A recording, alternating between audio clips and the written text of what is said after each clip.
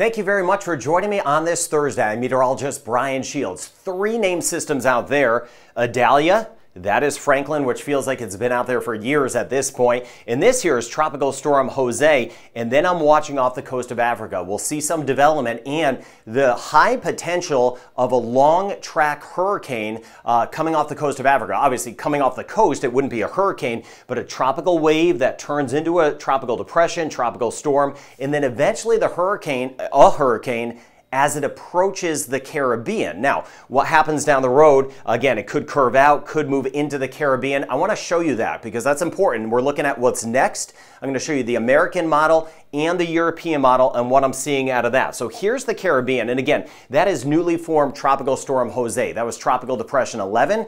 So we are way above average. It's been a very active season. Tropical Storm Jose, it was classified as a tropical storm this morning, kind of gained a little more intensity. It'll be short-lived, not a threat that is going to drift up to the north. And I want to get to Idalia, if it'll loop or threaten Bermuda. I'm going to cover that. In Franklin, still watching that, of course, for Canada. This blob here, you see that right there? I do believe that'll develop and move out to sea, but it's what's behind it that has my high attention for one of those long track systems that marches right across the Atlantic. So let me just dive right into that. So here's the Caribbean. We've got Jamaica, Barbados, Trinidad and Tobago. This is the American model. And again, I'll get into all of this with Idalia and Franklin ahead. But you see here again, one system curving up to the north. And now what the American model is doing, let me just take you out in time. This is through the weekend into next week. It's not developing anything quite yet, but by early next week, it is at least seeing something. It's seeing 2 strong tropical waves,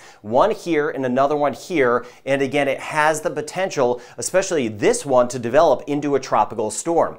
And with that said, as it comes off the coast of Africa, it's at a low enough latitude that it should at least get closer to the Caribbean down the road. We're talking a week and a half away. So again, giving you that early heads up that we've got something kind of bigger to watch out there. One spot right here and another spot right here. They both may develop, but at least one looks like it may take a trek toward the Caribbean, and we'll see if it curls out. Now, this is the American model. Let me show you the European model. The European model is kind of all in on this scenario. It is developing a hurricane and a stronger hurricane. So let me show you this. Here's the Caribbean right here, Puerto Rico, Haiti, the Dominican Republic. Now, we've got one system that curls away. Here's the coast of Africa. But this is what I'm looking out for, and this is this weekend. So again, Caribbean here. This area right here comes off the coast of Africa as a strong tropical wave. And then this weekend, we'll see how that emerges. By next week, the European model latches onto it and says, hey, this is going to become a tropical storm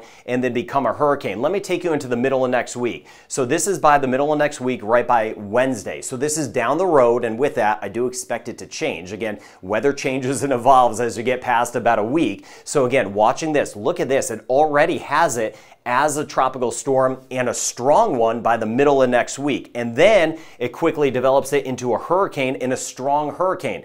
After that, it's a big wait and see. Does it curl a little bit more and miss the Caribbean? Let's sure hope so. I'm not rooting for any hurricanes whatsoever. Or does it move a little bit more this way? But point being, this has my attention. And again, this would be over a week from now that there could be something near the Caribbean. So next weekend, there could be a strong tropical storm or even a strong hurricane, at least close to the Caribbean. What happens after that?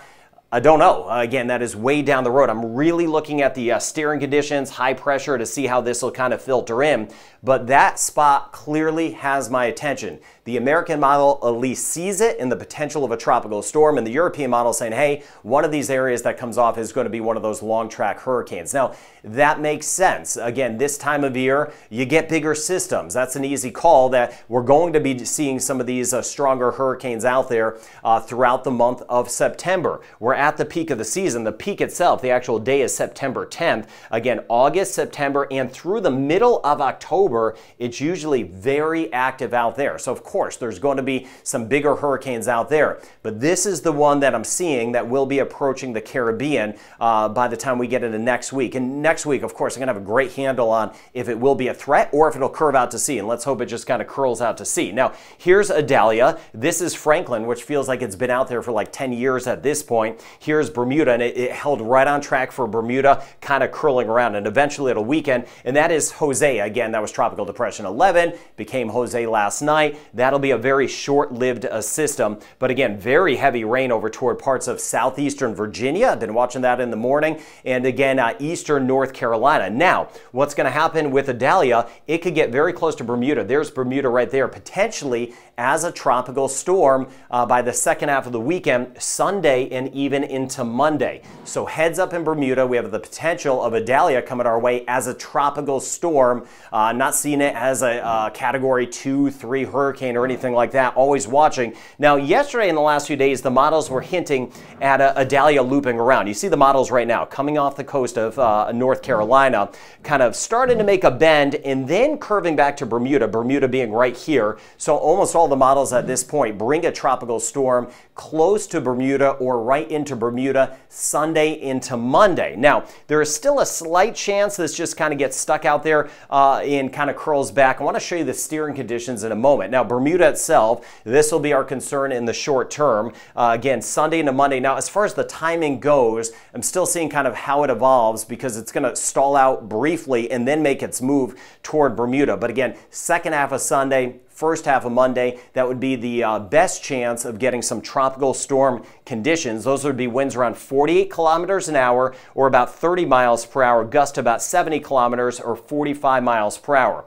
Sustained tropical storm winds are 39 miles per hour. It'd kind of be close to that, still a wait and see. Most of the models have it just kind of to the southwest of Bermuda, but clearly I'm watching Bermuda for the possibility of some tropical storm impacts second half of Sunday into the first half of Monday, and I'll be fine-tuning that. Now, does it curl around though? So most indications are now that what's left of Idalia will move toward Bermuda and then kick out to sea. There's still a slight chance that high pressure kind of temporarily builds in to kind of build this back and to help it make a curl. I'm really not seeing that now. High pressure temporarily will build in, kind of stalling it a little bit, but then it'll kick it to Bermuda. But that's why the models were kind of swinging this back, showing a loop. They were saying yesterday, they were saying, hey, high pressure is going to build in. Winds around high pressure, by the way, they are clockwise, and that would kind of draw this back to the Bahamas. Not seeing that scenario now, but just want to let you know that is still a scenario I'm keeping an eye on. So here is what's left of Idalia moving offshore. So we've got Bermuda right here.